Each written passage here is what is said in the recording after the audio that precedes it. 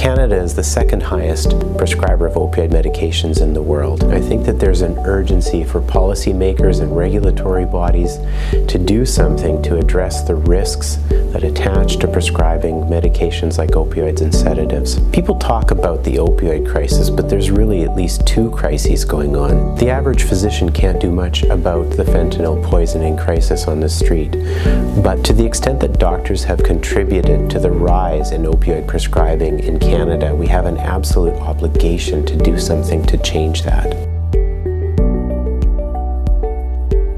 We need to be clear that this standard does not apply to patients with active cancer, to patients at the end of their lives, to patients with substance use disorder that are on opioid agonist treatment. Greater clarity is provided on dosages, tapering, and discontinuing these high-risk medications. The college doesn't set limits or absolutes on prescribing. The college does ask physicians to initiate these medications after they've completed proper assessments, after they've held and documented discussions with patients.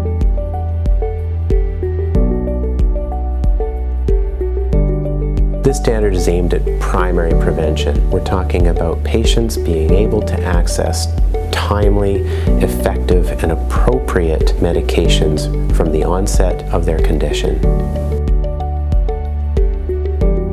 Physicians ask, and some are worried, that their licenses will be suspended if they prescribe these medications. I can tell you that that is absolutely not true. If you have interaction with the college or the prescription review program, you'll find that it is collegial, educational, remedial. The safe prescribing standard does not prohibit the prescription of opioids and sedatives.